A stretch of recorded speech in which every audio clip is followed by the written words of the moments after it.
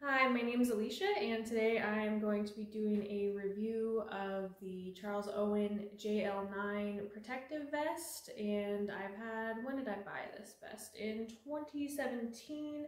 I bought it for my very first hunter pace that I did, and I'm a fan. I can't say that I've used it a ton because I don't often do cross-country schooling hunter paces or things of that nature, but I've used it enough to be able to give some feedback on it, show you how it fits on, and just my general thoughts. So starting off, this vest is a size small, the one that I bought. Now they do run large, so the small to me fits more like an adult medium would in some other brands like Tipperary.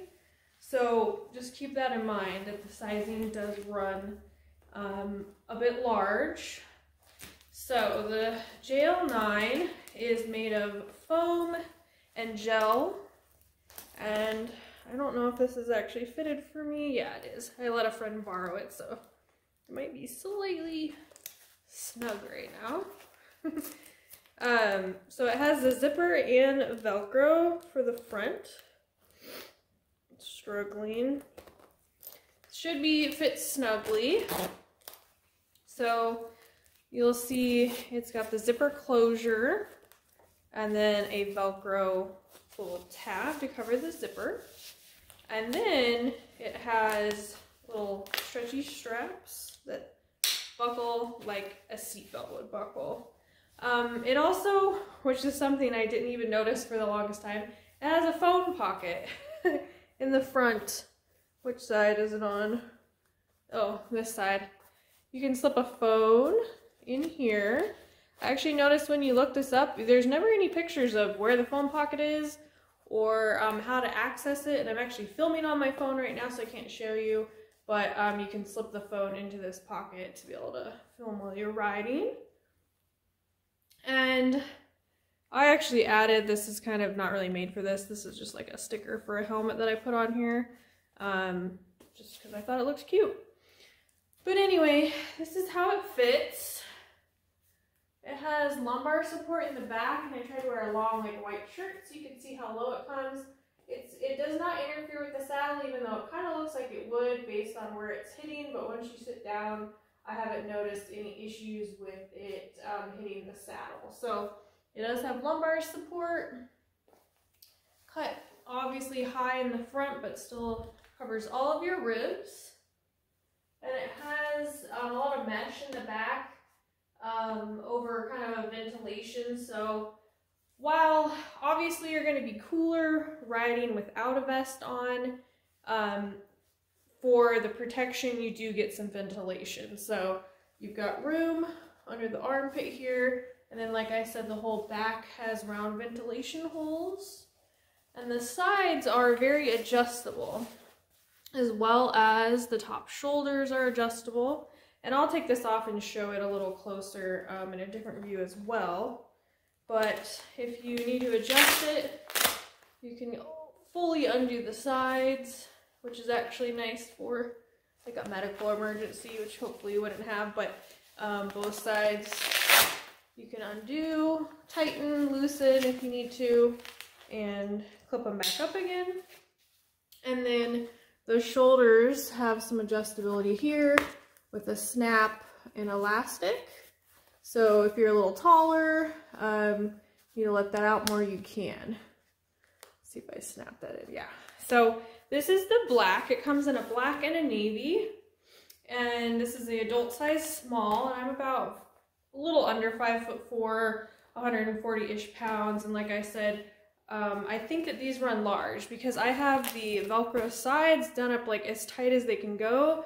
And, you know, typically I'd be more of an adult medium, women's medium and things, but in this I'm a small. I'm not super busty or anything.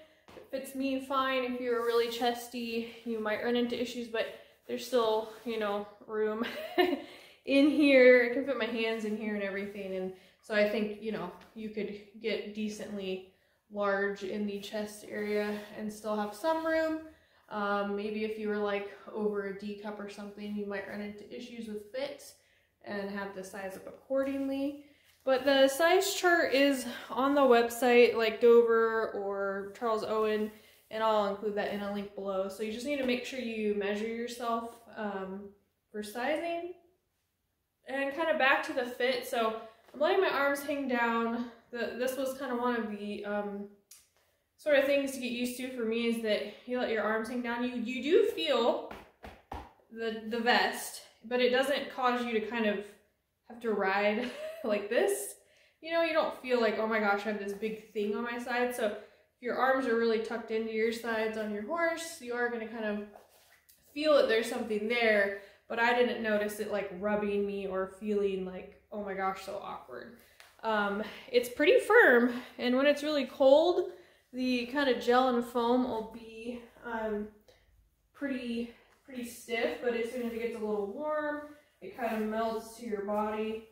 And I have plenty of room. I wear a 1K helmet that kind of comes down lower, and I don't ever feel the back hitting into the back of my helmet. So I have seen that with some people where they'll put a helmet on and the body protector will come up so high in the back that it'll actually interfere with their helmet. I haven't had an issue with this style. It's cut pretty low while still kind of covering the spine.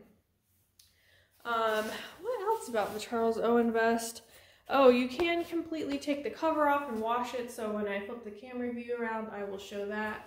These do run pretty expensive. I think they're like, you know, $2.99 to $3.50-ish to buy online brand new, but there is a used market for them. You'll notice people will kind of think that they're going to use a vest and buy one, and then kind of stays in their closet for a long time, and they hardly ever use it. So there's a pretty good resale market online for used, I say vest, body protector interchangeably.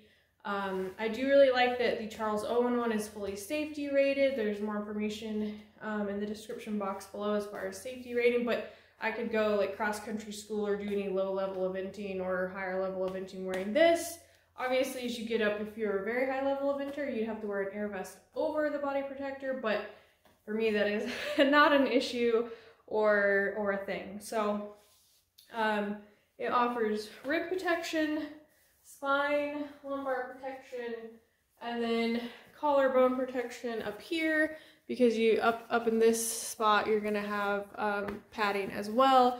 I mean, it doesn't come like right up into the, I guess part of your collarbone is still exposed right here, but for the most part you've got good rib, collarbone, chest protection. So whether you're like schooling or showing or whatever, this is going to give you a lot of kind of feel good. It does a lot for confidence for me, at least, you know, whether you're jumping or not jumping, but that you have kind of some protection of this special area of your ribs and vital organs.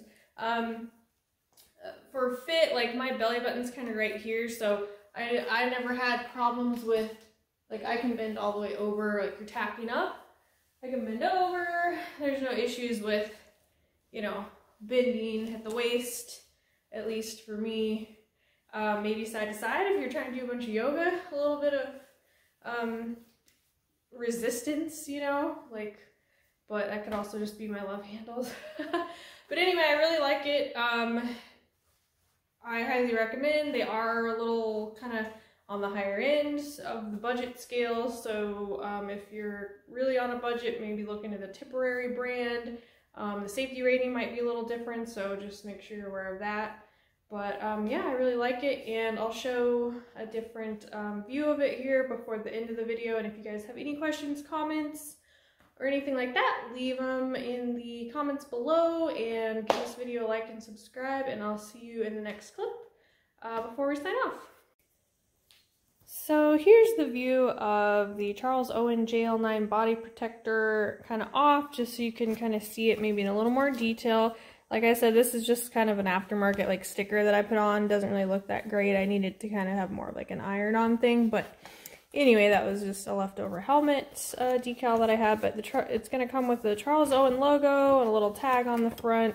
This is the black with the piping. This one's from 2017, so obviously it's used, but still in good condition. The inside, you've got a blue panel, and you can actually see these holes, I'll hold it up to the light. I mean, that's the ventilation in the back. So it's got really good ventilation. You can see through there. And you're gonna have the size tag up here. This is part of the adjustable shoulder straps that I was talking about, where you can kind of lengthen them to a point. And then the adjustable side straps. And then you can see where you can take it apart. Take it apart as far as taking the cover off to wash it. So there's Velcro tab on the inside. Doing this one-handed, there we go.